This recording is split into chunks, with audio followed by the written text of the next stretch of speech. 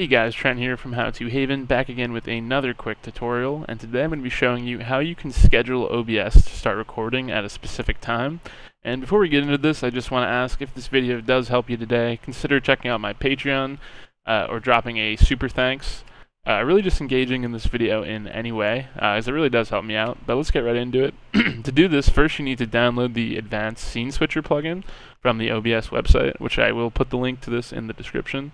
So you can open up the GitHub and go to the releases section down here to get all the releases, and you want to pick the one that works for your system.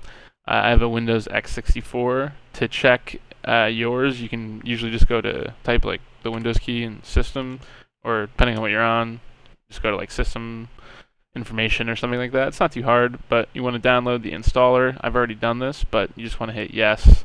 And it should download. It might get blocked by your antivirus, but just let it go anyways. So once you've downloaded Advanced Scene Switcher, you can open up OBS.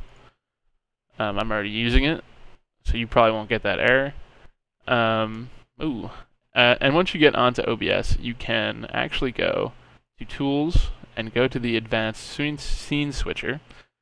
I'm going to deactivate this, and you need to go to a macro to do this. I already have one, so I'll make a new one.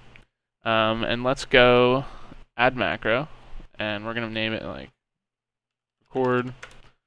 And next thing you want to do is add a condition here. So you want to do if and add date for a specific time, and then you want to do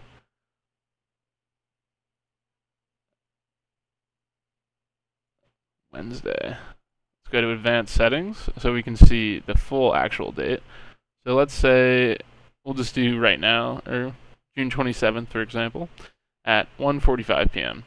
We don't want it to repeat, and then we need to add another condition down here. Oops, sorry, I didn't mean to do that. Delete that first condition, my bad. Or second condition, you only want one. Add another one down here, and we want to add record, because we want to record. And we want to start recording. And this is the macro, so it's basically going to start recording on June 27th. We're making this on June 26th at 1:45 p.m. and it's going to start recording. And you want to make sure this is checked. Go to General and hit Start to activate the plugin, and then you can close it. And once you hit that date and time, it will start recording. So if you want to test it out, you can try setting it for like a minute or 30 seconds from the time of making the macro, and you'll see it will actually start recording. Anyways, guys, if this video helped you, please, you know what to do. Thank you.